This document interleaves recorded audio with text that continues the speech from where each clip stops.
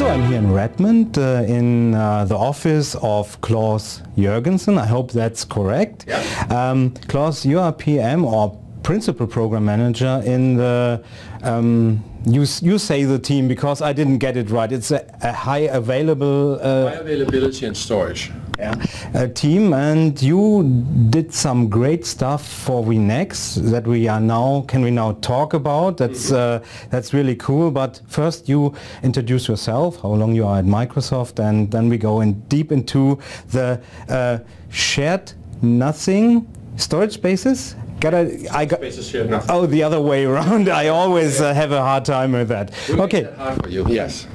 So, my name is Claus Joergensen. I've been with Microsoft for close to 17 years now. Spent a bunch of time in our field organization, but for the last many years I've been working in the product groups. In the Windows Server 2012 timeframe, I was specifically the PM for the SMB3 transparent failover and scale-out feature work that hopefully many enjoy and use with this. By the way, great stuff. We'll use it a lot at customer. Also great features. Thank you. And for next release, we're taking it a bit step further and around our storage with storage spaces. So if we talk a little bit about the scale-out file server that is available now, you have done a lot of work there. This is a solution that has at least 2 servers and some JBoards, right? So there are 2 servers that use the same JBoards. It has to be SAS JBoards, and this is very local. You can't stretch it very far because of the requirement of SAS. Yeah, I heard of people that use SAS switches. I think this is not really.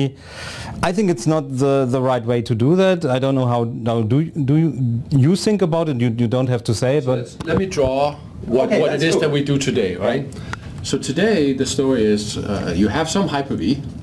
Yeah. This is one or more clusters, what have you not, and over the network, over SMB, you're accessing a file server cluster where you have like 2 nodes, and then you have some disks in a JBoard. Yeah. And as you correctly pointed out, this is more logical than actual physical drawing, but yes, as you correctly pointed out, the requirements today are that this is a SAS infrastructure. Yeah.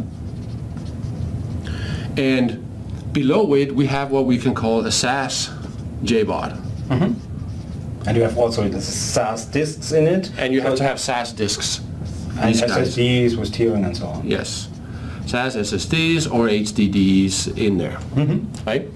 So this moved us forward a lot, right? Because previous to that, you always, when you had to build something like this, you had to use a storage area network, like a fiber channel SAN or an iSCSI SAN, and people wanted less costly storage with Windows Server, specifically to store Hyper-V VM files. Yeah. Right? And so this is a great solution, by the way. It's not old school, it's a great solution, and you extend that for in the future. Yes. Yeah. So, all this is great. We present a highly, actually continuously available file server up to Hyper-V, so if a node fails, we fail over automatically behind the scenes and all that good stuff. But it does present a few challenges as well, going forward, right? If you go and look at where is the hardware industry and where is all the big public cloud providers like Azure is doing, they're all doing SATA disks and etc. to drive down the cost. Yeah. Right? So if you look at you mentioned SAS switches. So the SAS, as you scale this out, right, you put more nodes in here, the wiring in these types of systems become increasingly complex. Yeah. Then you can introduce a SAS switch to make it bigger and bigger and bigger. Now the other part is that SAS SSDs and HDDs are required because we have multiple computers that talk to a single device, which is the SAS protocol that can do that, which has a tendency to drive up the price of these devices. This solution is much cheaper than, or more often, or most in the case, much cheaper than a classic SAN, but there are some things you can do cheaper or use commodity hardware, how it's called. So we start here, we drive down the cost, and we want to drive it further down, right? Okay. That's what it's about. So what we are doing, which will be available in the Windows Server Technical Preview 2, is that we're saying, you know what? Let's do this instead.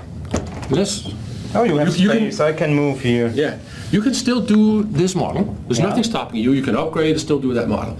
But we also give you the option to draw a few more. Yeah. Let's say, okay, inside the server or directly attached to the server, you have some disks. I'm going to draw just a couple. This is just as an illustration. The actual number is probably higher. I hope so. And then, so the infrastructure before required that all the disks could be seen by all the nodes. That a lot of our stack does that. So what we did is we did a layer at the bottom end of storage spaces that really puts all these disks together and presents them up to all the nodes. But instead of relying on the SAS fabric to do so, we do that in software. So into Windows we build a layer of software that we call the software storage bus. Instead of the SAS storage bus, we call it the software storage bus. Okay. And so we are using all the investments that we did in SMB3 to support multi-channels, to support RDMA, to high-speed networking, etc., to actually do all the communication between the nodes to pull this together. Right? Yeah. So think of it as I collect all these disks, I present them up to all the systems, and then when storage spaces then comes along and says, look at it, it's like, okay, I can see 8 disks. I'm going to create a pool of 8 disks in this scenario, and now I can create the virtual disks on top. And can use them. And all that is with the same commands that you did in Windows Server 2012. It's really cool because you now can use local disks. You don't have to have JBoards. Correct. The cabling would be with 4 nodes. It would be quite complex to connect 4 nodes to one JBoard or 3 or more of them. So this is great. And but now you have also network traffic between the nodes. That is doing the mirroring of the data. Yes. Yeah? Yes, that's correct. So you need quite a little bit networking here, and I assume you have a great protocol for that. It's SMB3. That's SMB3. So as you probably noticed the tendency here. So in SMB3 was in 2012, we shipped that with SMB Direct, SMB Transparent Failover, with multi-channel, and all that good stuff. Yeah. Then in Server 2012 R2, they will start using it for Hyper-V live migration and other features like that. And now we're also using it for, the storage spaces share nothing, the internal traffic between the nodes to drive that. So you see, SMB went in this time span from being something that you used in the office to store files to become a data center protocol. Yeah. Right? And a very advanced one, because TCP/IP, if you look at other vendors, and they normally use TCP/IP for maybe doing that, and TCP/IP is quite limited because you only can use one core for one stream. You don't normally have not this multi-channel thing that you can do with SMB3, and no RDMA and so on. So you have a really great... RDMA is really the kicker, because RDMA drives down the latency so low that there's almost no difference from whether we fetch the data over the network or locally. Yeah. So and the other part of it is that when Hyper-V accesses data and you use RDMA, the CPU and memory consumption up here is minimal, right? So all that CPU can go back to the VMs. That is really what you want to use the CPU for, right? So in this model, you strongly recommend RDMA, or is it... we require it. It's a requirement. Yes. So to be clear, it is a requirement because you need low latency. Yes. I assume you have also a mirroring or three-way mirroring. So if the hypervisor writes down one block to maybe server A, file server A, it has to be mirrored over the network to the other ones. So think of it this way. So in Server 2012, we could have a disk and an enclosure as a fault domain, right? Meaning that if I can say, I want to do a mirror of disk, that means that the 2 copies of your data will go on 2 orthogonal disks. Yeah. Then you could enable enclosure awareness so that if you had this configuration, I'm going to draw it real quick. Yeah.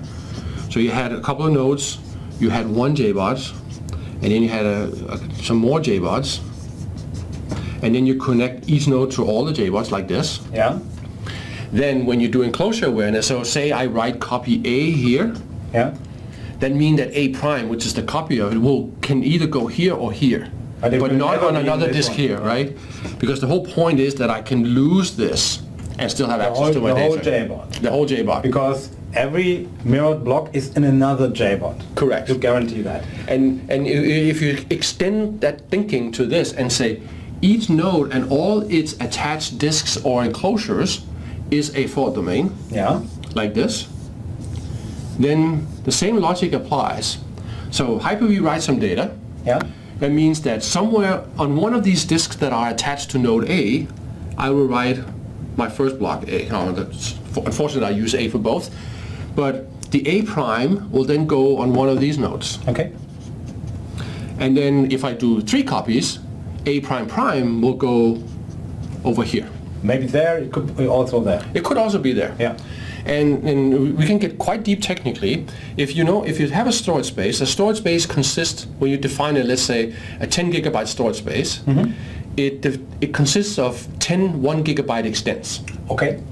Each extent is what I'm talking about here. So for the first 1 gigabyte of that storage space could be A prime, and A prime prime.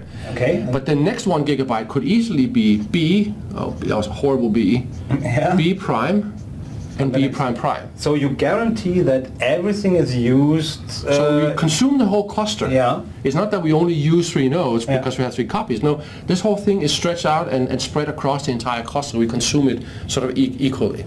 That's quite cool. Okay, and now one of these servers can fail and you still have 2 copies of the data or one copy of the data. So let's say, for example, that A fails entirely. It goes away and never comes back. Right? Not only do I still have 2 copies left of A, so I'm in perfect good condition, but now I also have to find where do I regenerate the lost data. So I have to recreate A to get back to my 3 copies. Okay. For B, I don't have to do anything because that was landed this way. Now I really only have one place I can write A, and that is over here, because I need to maintain the 3 copies on 3 different servers. Okay, so you have to have space left to write there. Yes. Yeah. So you can't consume all, or at least if you want to have for a fail of something to have place for a rebuild, you can't consume 100% of all the disks that are there. You have to have something left. Yes. Okay. There has to be room to regenerate the data elsewhere in the system. Okay, cool. So this, I assume this 4 nodes is the configuration we should start with because of the failure domains and so on. Yes. Can I extend it to more nodes? Yes. So if I need more space? Absolutely. Our initial intent is to start with 4 or higher, and we can scale a single instance of the storage spaces shared nothing storage system up to 12 nodes. That's our current target. That's cool. So assume I know servers that have maybe 24 disks in there, the 2U servers. So this could be with 12 nodes of them. That's quite a lot of disks, right? If you say, let's just say 20 disks, that becomes 240 disks in a single system. In a single pool. That's quite a lot. And then you can imagine that if you keep adding these nodes, then the possible targets for all these 3 copies becomes a lot more. So I will stretch it even wider. If I have more than 4, I assume if I have 4, we talked about 1 can fail. I assume not another one can fail because then we have 50% of our nodes lost, and with a 3-way mirror there would be maybe a data left, or but so in most of these type of systems where you don't share anything, you have to have a majority of disks or nodes left in order to say I have majority, therefore I can make the decision that I stay up, and the other, because it's not about failing per se. It's also about if you run into the scenario where you have a partitioning. Right? If I have a network partitioning, connection breaks and you have to. This system has to make a choice as to which side stays up and which side cannot stay up. Because if you update the data in 2 places, you're really in trouble. Right? You're right. So you have a quorum or a majority of nodes. Right. So you would add a 4th node over here. A 5th node over here, and then you can tolerate 2 nodes disappearing completely. It could even be, 1 node is being serviced. Right? I have to change a RAM or something in it, and then while that is happening, I have a failure, which obviously you didn't plan for. But the system is just happily humming along. Okay, cool. So if you extend it to 12, there cannot fail 5 nodes because it would be too much. That comes back to the 3 copies, right? Yeah. Because I have to have at least 1 copy of the system accessible. Right. Yeah. So if I extend it to 12, also 2 nodes can fail. Yes, that's correct. So you should be a little bit careful how much you have, but I think it's a great solution. Two complete nodes is a lot. Yeah. Yes. So in effect, a simple way to think about it is from 5 to 12 it's 2 nodes, in the 4 it's 1. Right. Okay, I got that. Obviously, the networking, we talked about you need RDMA because you write a copy here and here and here. Yes. And then does it then show back that the block is written when it's on all 3 disks, or when it's safe to commit the write, yeah, we send the acknowledgement back to Hyper-V and says we've done it. Okay. So and that is the exact same rules that we have today in storage spaces are the same rules that applies here. Okay. And this is all controlled by these new definition of fault domains. And we use these new definition, we call that a storage scale unit. You can see that one when you can play around with the bits, you can see there's a fault domain type in it, or level, I can't remember exactly. It's called storage scale unit. Yeah. And that's by the face default when you set this up. So okay.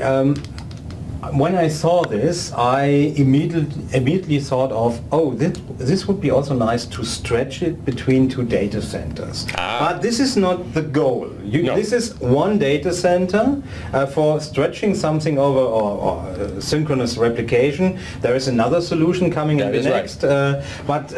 To be clear, this is for one data center. This is for a single data center.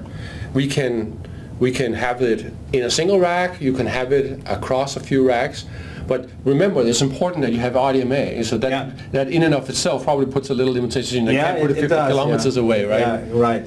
So storage replica is where you want to use, if you want to put the DR on top, as disaster recovery, then you take one instance of this, and then you storage replica down to another instance of this. Yeah. I did a video with Net that would be available as nearly the same time our interview would be available, so then people can look in storage replication what this is about. So another great thing here is we talked about the scale-out file server. There was this dependency on SAS. SAS is a bit more expensive than SATA. Yep. So what kind of storage types do you support in this solution? So with the technical preview 2, you can continue to use SAS disks, because you might already have some that you want to reuse for this when you want to try this out, but you can also start to use SATA disks. And that's great, because they are much cheaper than... especially when it's SSD disks, then they're much cheaper. Yeah. Yeah. Okay. Now we can use SATA. This will be much cheaper than I assume that the storage, the scale-out file server. Yeah. Oh, remember, this is still a scale-out file server. Yeah, the scale-out. We're just using a different storage on the back end. I can't say the traditional, because it's the actual scale-out file server. It will also be available in the next version, of course. Yep. And I learned another great thing. You told us, if I add additional nodes, we have our data here, and we have another node with nothing on it. Yes. So in Windows Server 2012 R2, if you add a JBoard to a solution or disks, it's new. It is used for new data. Correct. Yeah. But I learned in your scenario, you done something else. That's very cool. Yes. Let me clear up the drawing a bit. A bit. So it's easier to see maybe on the. So if we start again, we initially bought a 4-node system, and as we learned before, we have some data. Let me do this a little bit differently. So we got A prime, B prime, B prime, and C would be C prime, like this. Right now, of course, there's thousands of these, so I'm not going to draw them all. Yeah. But now we add a 5th node. Yeah. On the 5th node, if you just join it to the cluster, you expand the pool to include all the hard disks that are sitting in that node. just doing those two operations doesn't mean that any of these extents that we talked about before is on this node. Yeah. So right now it's just sitting there as additional capacity, but it's not being consumed. Yeah. If we've not done this, that means that you would have to have created additional virtual disks or storage spaces, which would then start consuming the disks over here. And maybe we should add 3 nodes because we want to have a 3-way mirror. Yeah. So this is full. Where should the other mirrors go? Exactly. Yeah. So what we can now do is we have a feature where we can optimize the storage pool, which means that we look at it and say, okay, there's 2 here, there's 3 here, there's 2 here, there's 2 here. So the best possible balancing we can do from a capacity point of view would be to move one of these over here. Okay. So it'll decide, so let's say we decide to move C prime. So C prime will be moved over here. This operation, once you kick off the command, these operations are completely transparent to the user. So if I have Hyper-V running on top up here with some I/O, that'll still run hum along just fine. Yeah. Right? Of course we will consume some disk because we actually have to read the data, we have to move the data somewhere else, there will be some I/O in the system, but besides that, it will be not visible to Hyper-V.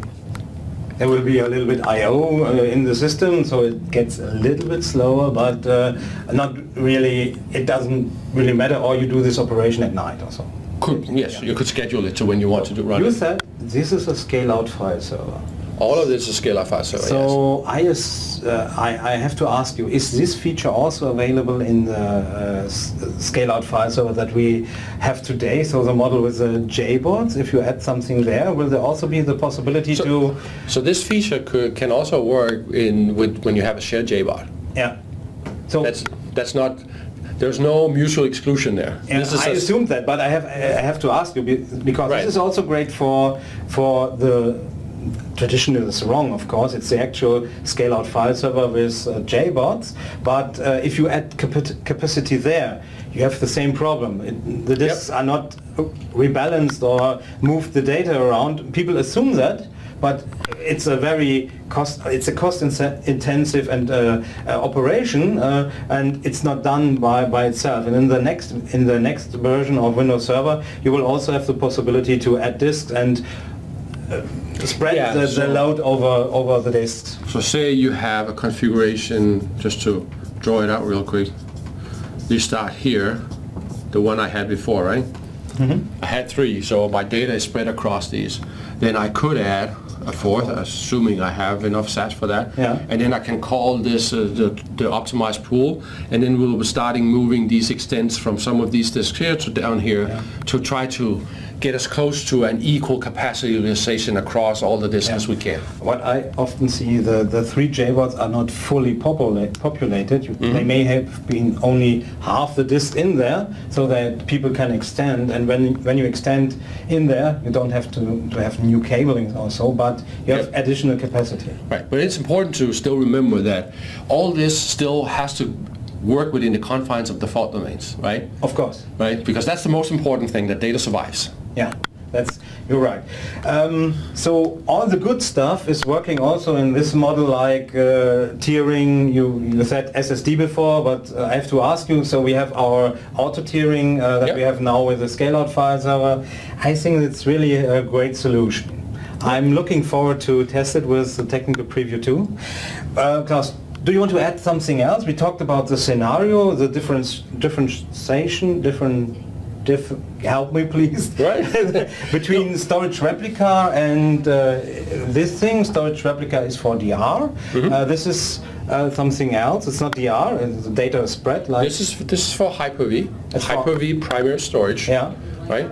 So it's not intended to run your office storage or stuff like that, right? I learned a lot that people think the scale-out file server is great. We put files on it as, how you call it, information worker. Yep. It's not the right choice. The scale-out file server is for Hyper-V.